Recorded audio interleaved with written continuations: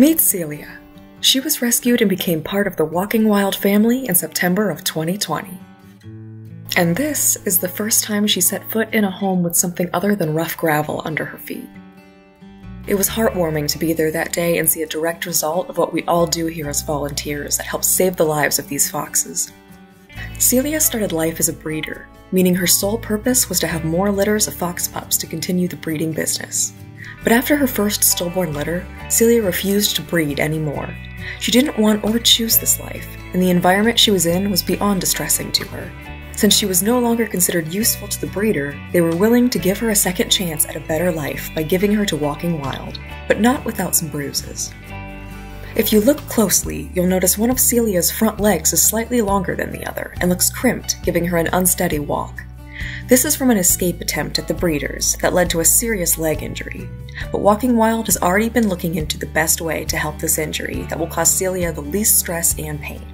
Getting her out of her previous stressful environment has already bettered her life and spirits in noticeable ways, though. Being brought to a new environment after living so long in such heartbreaking conditions can be tough on a rescued fox, but luckily she didn't have to experience the transition alone. When Celia was first brought to the ranch, one of the other foxes, Mike, was instantly smitten with her, and she fell for him too, so now they share an enclosure together. Mike is a very social boy, so we thought he would help Celia open up more, and that she has. She's even learned to trust the loving humans who care for her too, with the help of some tasty treats, of course. But it's easy to see that Celia already has a healthier coat and attitude overall.